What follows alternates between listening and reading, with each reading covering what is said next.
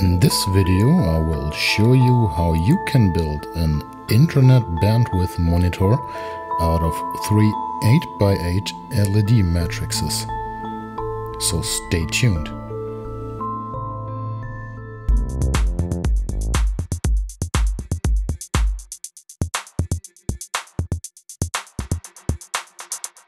So what is this all about, you may ask? I came up with the idea to build an internet bandwidth monitor just to see what's going on with my internet connection. And as I had this little board lying around together with these 3 matrices, I decided to use them for my project. What it basically does. On the left it shows how much data is coming from the internet to my local network, and on the right hand side it shows how much data is going out. In between it shows what are the current limits. And by limits I mean the range where this scale operates at. So for example, if the display tells you the current limit for down is 6 Mbit and the lights on the left hand side would lit to the top, then you would be consuming 6 Mbit down. These limits are assigned dynamically and they depend on how much is going on your connection right now. This was implemented to keep the display more active over the time. Let's dig into the hardware part of it. I decided to use this ESP8266 board for this project. That is actually a pretty cool thing, I think, because it's very cheap. It is around 6 or 7 euros at the moment. It brings built-in Wi-Fi, which is great for this purpose, and has a lot of I/O pins, and last but not least, a large memory. This makes it easy to include the libraries you need for this, and you don't have to worry that your application gets too large. The board is connected to the display by just 5 cables. 2 of them are power and the others are data in, chip select and the clock. And then this is all connected to this set of LED matrices. They use an ESP8266 chip, which is great because you could add a lot of more of these displays if you like to. In that case you may need an external power supply for this. But for just 3 of them the power coming from the board is quite okay for this project. Yeah, I think that's it for the hardware part, which is not too complicated on this project. So let's dig into the software part of it. Alright, and here we go. What you see here is the basic Arduino IDE, just in a dark color theme. To get the ESP8266 running you need to add an additional boards manager URL. If you already have that you can skip this step now. After adding the URL in the Preferences tab, we can now open the boards manager and search for the ESP8266 library. Just hit install and wait a moment. After the installation is complete, you should see a whole bunch of new boards in your boards list. I'll choose the NodeMCU-Board, but that depends on which board you actually have. Next, we need to add some more libraries. We are going to add the Adafruit GFX library and we are going to install required dependencies also. To work with the ESP8266 we need another library.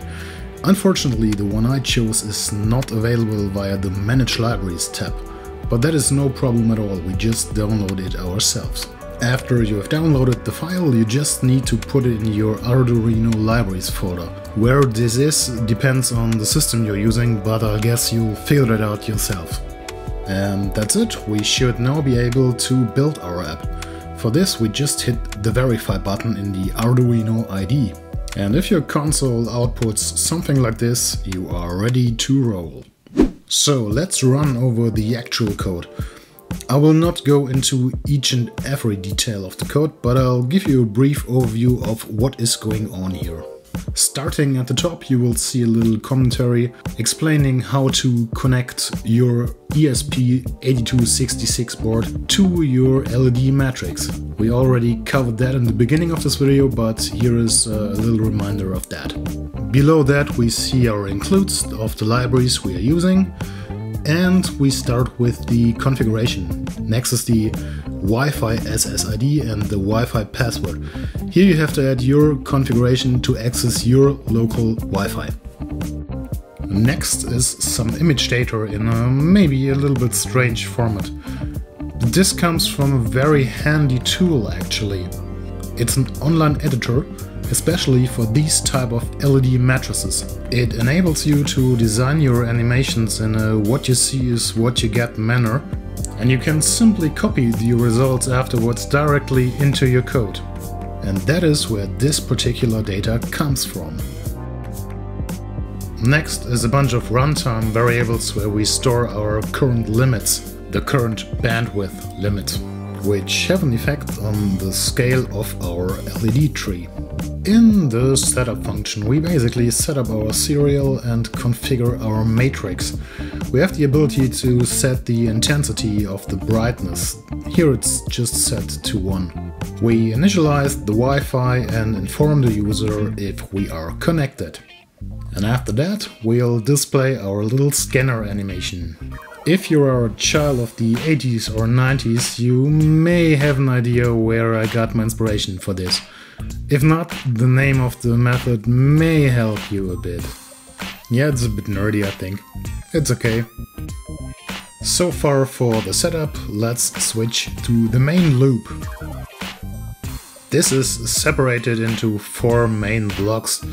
In the first block we check if there is input from the serial, and if so, we try to handle it. There are actually 3 commands and they are basically for debugging. The first is called ST and stands for show text. You can add some messages if you like to. The second is KIT or KITT if you prefer, which runs the little animation again. And RA resets a counter. More on that later. Back to the main loop and to the scroll text. This part of the code looks for any text to display. Text can come from the serial I just showed you or from other parts of the program. And then it's time for the main attraction, the traffic monitor. This is, I guess, the most interesting part of the program. And to be perfectly honest with you, there are some requirements. And that is basically your router and the support to access internet connection information. My router, found under this local IP, actually offers this information. The retrieval is a bit complicated actually. You have to call a so-called SOAP action, offer some information in the header and stuff like that, and in the result you'll get an XML document what you have to parse. So this part of the code can only be for reference or inspiration if you are not using a Fritz Box. These Fritz Box routers are pretty common here in Germany and in Europe, but I'm not so sure if they are sold in the US that much as well. So you may have to extend the code to your needs and this very part. But heading on with the code. We grab our information for download speed and upload speed from the response we just got. Actually, this is a bit hacky in a way, but it works, and as you have to modify the code probably, it's okay to cheat here a bit. We put the results to draw transfer rates and let the magic happen.